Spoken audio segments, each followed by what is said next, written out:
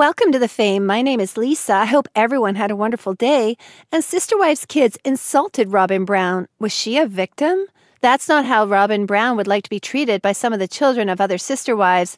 They've insulted the fourth wife too, according to the fourth wife. As a result, in part 2 of One-on-One, Robyn describes having to deal with a great deal of scorn, both from other spouses and from some of their children. Does she believe she's been wronged? Robyn Brown wipes her eyes with a tissue and can't catch her breath in the season 16 tell-all. Cody Brown's youngest wife cries as she talks about her family. She appears to miss something because she is in such a state of disarray. She takes a few breaths and blows them out.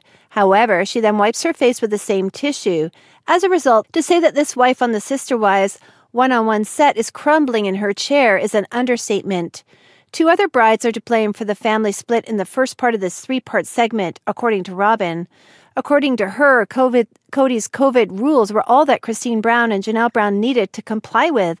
They could have all gotten along better and become one big family if they had. But in the second part, she focuses on Christine, Janelle, and some of their children's angst.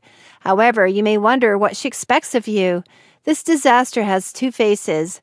When Cody admits to TLC Twitter that he's not in love with his other wives, it's more difficult. Robyn Brown's marriage is the only one that works, according to Sukanya Krishnan. She tells her fourth wife exactly what she thinks. Sukanya adds that the other sister wives are sure to be alarmed. Robyn expresses her displeasure at their state of mind. She despises crying, but on these tell-all shows, she sheds a lot of tears. Some of the children's views on Robyn's role in the family's dissolution have irritated her, she claims. But what else are they going to believe?